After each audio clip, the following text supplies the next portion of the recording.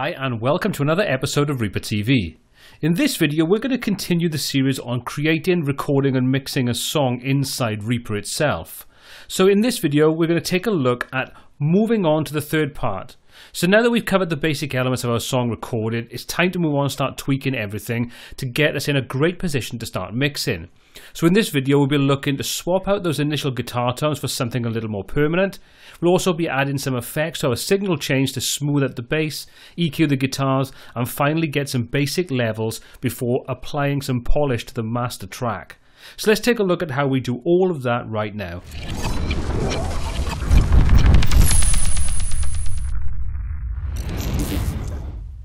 So I've got the track open in front of me, and first up, let's take a look at working on those guitar tones. Now while Easy Mix presets sound great, I want a little bit more flexibility in my sound, something I can shape more should I desire. So for this we'll be using a commercial plugin from Mercurial, and specifically the U530, as this gives us a great tone to the overall guitar and provides us with a great tool set to work from. Now if you don't have the Mercurial plugin, don't worry, you can get amazing guitar tones from commercial plugins like Amplitude or Bias. And if you want free options, there are some amazing options out there. So take a look at things like the Lepoux LE456 or the Librit, as well as other options from Ignite amps. There are literally tons of great options that should suit all budgets and musical tastes. Okay, so let's start shaping those guitar tones. So when I'm working on shaping guitar tones and different instruments, I like to work in a solo track so I don't have any distractions, just to allow me to shape the sound roughly where I want it to be. Then I can deal with EQ and so on and put it back together to get an overall rough idea. So to do that, all we're going to do is come over in this example to guitar left. We're going to solo that out so I can only listen to that. We're going to open up the effects panel, and what we're going to do to start off with is remove the instance of Easy Mix. And we've just jumped down to the effects browser, and we'll go through to Mercurial and make sure that we've got the U530 in there, and I just literally drag and drop that onto my interface. So now that we've got that open, the next thing we can do is start shaping our sound. So let's take a look at doing that. Let's just set a few of the parameters up first of all, making sure I'm on the right channel. So what we're looking to do at this point is just get a rough mix, a rough sound for the guitar tone.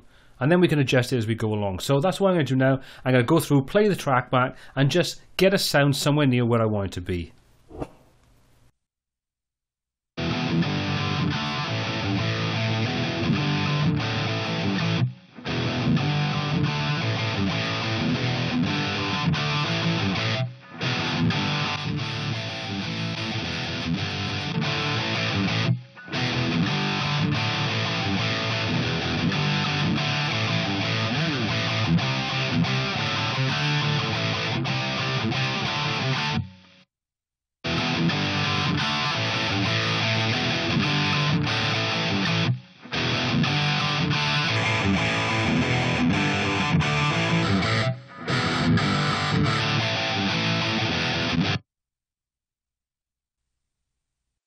Okay, so that's a good starting point. The next thing I want to do now is just listen to that in context. So let's unsolo the track and let's take a listen to what that guitar sits like with the rest of the tones.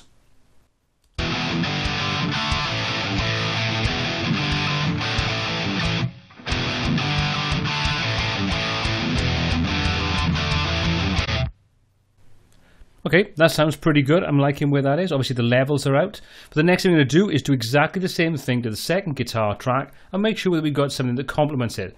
Now you're entirely up to you how you want to work with this. For me, I like to have some slight difference in the guitar tone so they don't sound identical. So you can make a choice really. If you like to have that identical guitar tone, then mix and match and do exactly the same thing on both tracks. Or if you like to have something a little different, dial your sound in just that little bit different, maybe a bit thicker, a bit more low end, whatever you want to do to give you the sound that you like. So let's just do the same again. I'm going to close that down, open up guitar right, remove Easy Mix and just drag and drop the U530 on there. Now obviously you don't have to use the same VST, you can use a different VST if you want to, so you get a completely different tone. Whatever works. Okay, so let's go through now and dial the tone that I like in on this track as well.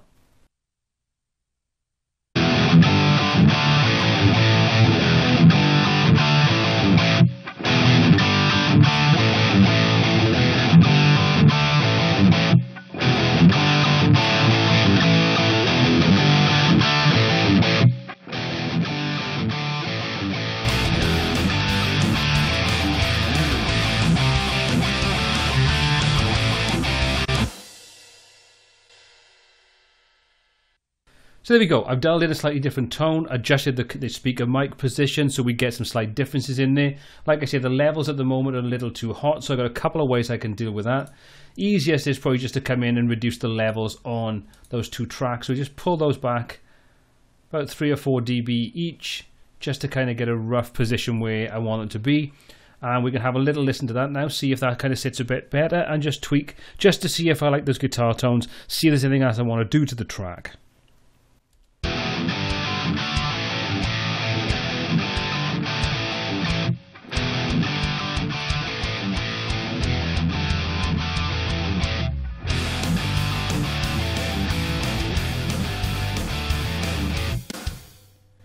Okay, so I can tweak that later on. Definitely takes some more time to make sure those levels are sitting exactly where I want them to be. But for now, that's okay. That's a good starting point. Next thing, I want to go and make sure that I shape the sound by adding some EQ to this. So what we're going to do, again, we're going to solo the first guitar track, go into the effects section, go down to our effects browser. And for this, we're going to use one of the stock plugins. So we're going to come to the EQ and compressors. And what we're going to do is we're going to just drag and drop an instance of ReQ on there. Now what this allows me to do is go through and visually see the areas that I want to deal with. Now with most guitars, now this is again not a hard and fast rule, this is just something that generally tends to work. It's a good starting point, is that you want to cut any frequencies that are lower than 50 Hertz because they are just sub-bass frequencies, and the reality is that's where your that's where your bass guitar and where your kick drum is going to sit. You don't want to muddy that up by adding in guitar tone. So what we're going to do, we're going to start off on there. So we're going to make sure we've got the first band selected. I'm going to come in and we're going to say we want to put a high pass filter on there. You can see that now rolls off at around about 50 Hertz. We can adjust that if we want to and tweak it. So what we're going to do is we're just going to pull up the guitar tone, make sure that's soloed out, and we're going to start listening to that and adjusting and tweaking the overall signal.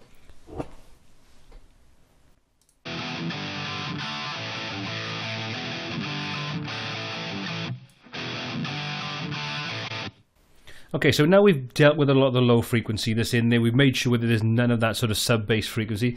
Next thing I want to do with is whenever you have a distorted guitar, especially if you're using an overdrive distortion or specifically a fuzz, you're going to get those harsh fizzy tones which are kind of like around the 2 to 3K mark, and they just tend to be a little bit too fizzy and horrible. They're kind of not a nice tone. So what we're going to do is we're going to deal with those next. So we're going to choose the second band. And what I'm going to do is I'm going to just drag that over to where I think the problem area is going to be, which is normally around about this kind of area, the 2 to 3K. So once we've done that, we're just going to come in and we're going to set a boost. We're going to take this up over what we would want to do, because what we're going to do is we want to overemphasize it, and then we're going to scan across the frequency range and find that frequency or frequencies that stick out like a sore thumb because they're horrible and harsh frequencies. So let's just drag that down a little bit. We want to narrow that. So we're going to end up with a shape that kind of looks like this. So let's boost that gain a little bit higher so we can really emphasize those frequencies. And now we're going to play it back and we're going to scan across the frequency range just by using this slider until we find a tone that really does stand out as being horrible. So let's play it back.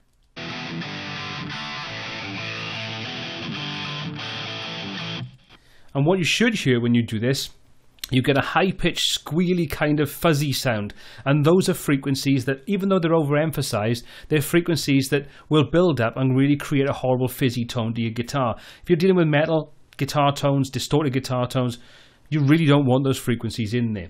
So once you find the frequency, then what we do is we literally grab the gain and reduce it. So we're going to take it and we're going to cut that frequency out. If you think it's a little bit too harsh, we're covering too much of that frequency range, you can adjust the bandwidth on there to either contract or expand. Now, we don't want to go crazy with the cuts on this. A few dB is usually more than enough to deal with it. So let's listen to it before and after. So I'll boost it up and then we'll cut it so you can listen to exactly what's going on. So let's just put that gain back up. I'll scan around a little bit so you can hear it, and then we'll cut it.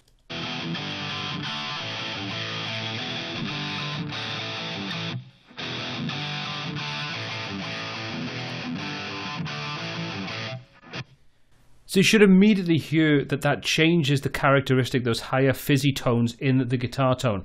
Now normally you want to cut maybe 2 or 3 different frequencies, and if you need to add more points in there, you can do that very, very easily. You can see we can simply add a band. We'll keep this pretty straightforward. So I'm going to go through and choose band 3, and I'll do exactly the same again. So what I'm going to do is I'm going to grab the gain, lift that up, reduce the bandwidth so we don't have too much of an area being covered, and we'll just boost that a lot higher. And I'll scan over that frequency range and find any other frequencies that I think are quite horrible and fizzy. So same process again.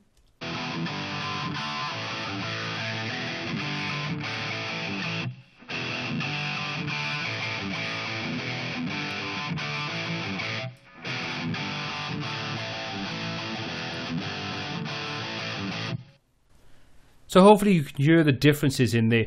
Obviously I'd recommend using studio monitors or a set of headphones so you can really pick out the differences, because your computer speakers are not really that good. They're not going to show this in the way that you want it to. But that's kind of where we want it to be. I would normally spend more time doing this, seeing there's additional frequencies that I really want to cut, but the process is exactly the same each time. You may find you also want to give it a mid boost if you think that you're kind of lacking a little bit in the sort of mid tones. Feel free to adjust and tweak and get the tone that you want. Getting the EQ right at this stage can make a massive difference to the overall mix. Now, there's one thing that I'd always recommend if you can. It's always better to use subtractive EQ as opposed to additive EQ. So what I mean is, as you can see with this, instead of me boosting frequencies, it's easier to cut something and compensate. So instead of boosting frequencies where you start to make them more prominent, it's easier to find the sort of offending frequency in the opposing instrument and cut that out to allow shape and space for those frequencies that are kind of being swamped to shine through. A good example of that is when you're dealing with a kick drum and when you're dealing with the bass. Because they inherently use the same frequency response areas, you tend to find that if you let them build up, you can get a very, very woofy sound and really lack any definition in either the bass or the kick. So the easiest thing to do is find the frequencies where you have that overlap and then cut one on the instrument that you want to sort of fall back. So, for example, you might want the kick drum to be a little less prominent and the bass to stand out. Then cut the frequency in the bass without needing to boost it too much in the kick drum, or vice versa. Because once you cut it, you allow space for that other frequency to shine through, as opposed to building up where you've got multiple instruments sort of taking up the same space in the frequency range. Hope that kind of makes sense. So once we've done this, we've done the first guitar. So what I'm going to literally do is I'm going to pause the video, go and do the second guitar, and then we'll A/B it with and without the EQ. So you should very quickly be able to hear the subtle differences that allow the guitar to just sound a little bit better. Okay, so as an example, let's take a listen now where I'll turn the EQ off. You can listen to that with no EQ on there, like we had it when we recorded it, and then I'll turn the EQ on. Now, none of these things are going to be massive, but what it's going to do is it's going to reduce that sort of low-end flub, and it's going to deal with some of that fuzziness and that fizzy, horrible, high-pitched tones that you have around the 2 to sort of 3K mark. So let's have a little listen to that. So we'll do a before and after.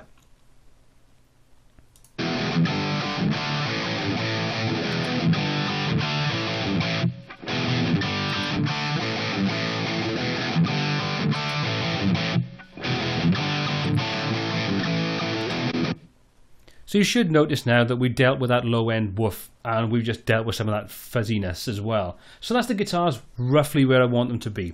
Next up, we're going to move over to the bass, and we're going to take a look at just applying some simple EQ to that as well. So let's just drop down to where our bass track is. And for this example, I'm just going to literally put the EQ curve on the loudest part of the bass. The distorted version, which is really low in the mix, I'm not too bothered about, because that's kind of sit there and just add some distortion to the low end. It's not really going to make too much difference to the actual frequencies that we're dealing with. So much the same as before, we're going to click, open up the effects panel, and we're just going to come down to our effects browser, and we're going to do two things on this. We're going to deal with the EQ, so we're going to drop an instance of that up on there. We're also going to use a compressor on there as well.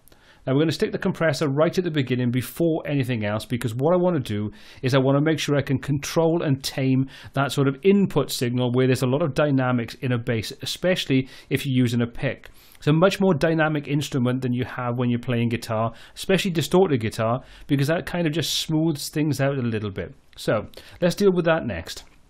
Now, to start off with, I generally just use one of the presets that ship with Reaper itself, because I find it's a great starting point. So let's just open up the presets, and we're going to look down, and we want the spanky or driving rock bass, whichever one kind of works with the style of music you're working with. Now I'm going to use the driving rock bass, and as you can see, that sets the parameters in there.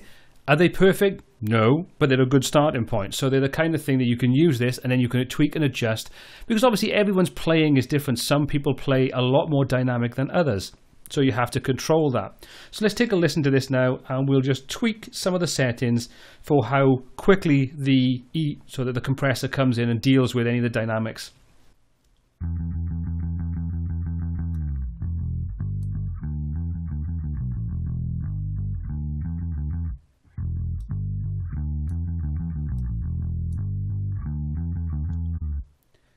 So what I'm doing is just literally adjusting the threshold, which controls how soon the compressor kicks in. So because this isn't an overly dynamic piece of playing, I don't have to worry too much. There's not a lot of sort of strong attack and a lot of sort of light, subtle picking going on. It's all pretty much even, but just smoothing out a little bit by using the threshold. And we're finding there's about a 2 to 3 dB on average kind of reduction going on at certain points in the bass track. So I'm going to leave it there. I might come back in later on and tweak this to get a little bit closer to, getting exactly what I want. But for now, it's a good starting point. So next up, we're going to jump over to the EQ, and we're going to do one simple thing on this. What I'm going to do is going to come into the presets, and what I want is the bass low pass. Once I do that, you can see that puts in a low pass filter which cuts out any frequency pretty much above 2.5K and a nice sort of gentle slope. So this means that that particular part of the bass is going to be really thick bass with no real click or sort of pick attack or anything like that that's coming in from the higher frequencies. We kind of kill all that. Mixing that with a distorted bass tone really gives a nice sort of underlying groove to the track. Now I've covered this in a lot more detail in a dedicated track on recording a bass, so if you want to take a look at that, I'd recommend checking that. It's going to give you a lot more detail on what we're kind of doing today. Put a link to that in the description below. Okay, so we've got this roughly where we want it to be. So let's just take a listen now to the full bass track with nothing else in this. So this is just the bass track soloed out with the EQ'd and compressed version and the distorted version sitting underneath it. So let's have a listen.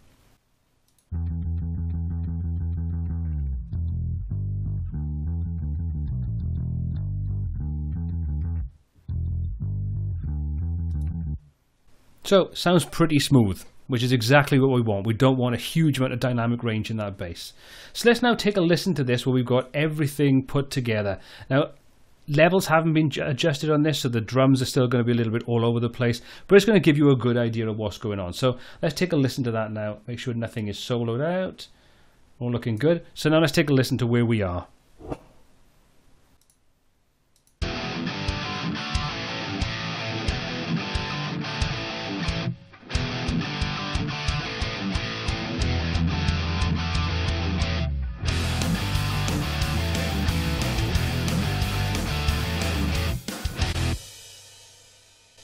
So it's sounding pretty good. It's getting closer to where we want it to be. So one more thing I want to do before I wrap up this video, and that's where we're going to put an effect on the master track that really just kind of boosts things and tighten things up. And I generally tend to do that at this point because it means that I get closer to a polished mix, and then I can sort of see or listen to the discrepancies, the things that stand out and sort of jump out at me as things I want to deal with. The kick drum might be a bit too loud, or there's certain parts in the song where I want to dip something. So it kind of highlights those things for me and allows me to pull those things together a little bit tighter. Okay, so we're going to be using one of the instances of Easy Mix on this. So what we're going to do is come up to the master track on the left hand side, and we're literally going to click at the top. That opens up one of the brackets, and what we're going to do is we're just going to literally go in and find Tune Track and drop an instance of Easy Mix on there. I've got this set to my favorites, and the one that I use is basically the Metal Masher 2 from the Mastering 2 preset pack. This is going to tighten things up. It's also going to boost the level, so you can see what it does is it literally puts in an EQ and a compressor. That's it. So it EQs the track, gives it a little bit of a tighter sound, and also mashes it down with the compressor. So we flatten the frequencies out just to make it all kind of sit in a more even position. So let's take a listen before and after. So this is before.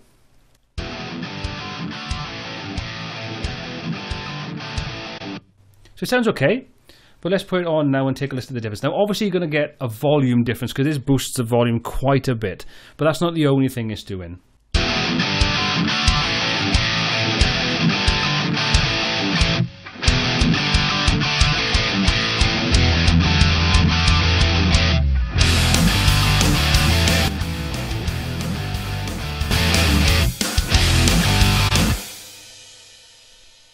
So hopefully what you can tell there is it doesn't just boost the volume, it tightens things up, it gives you more sort of mid and high range to sort of make it a lot more dynamic, a lot more exciting sounding.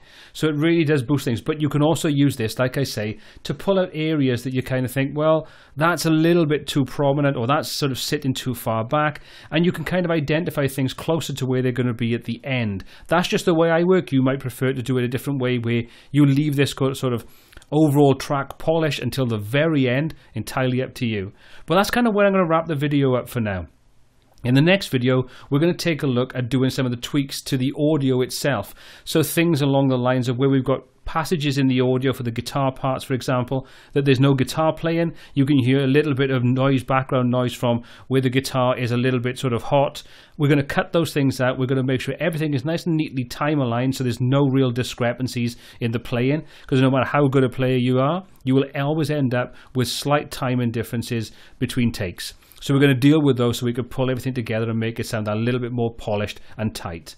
Well, there we go. I'm kind of wrapping up the video at this point. If you enjoyed it, please give it a thumbs up. Smash that subscribe button to be kept up to date with all of the new content we add every single week. If you have any comments, questions, or feedback on this video, or anything else we cover on the channel, please pop those in the comment section below. And as always, happy mixing.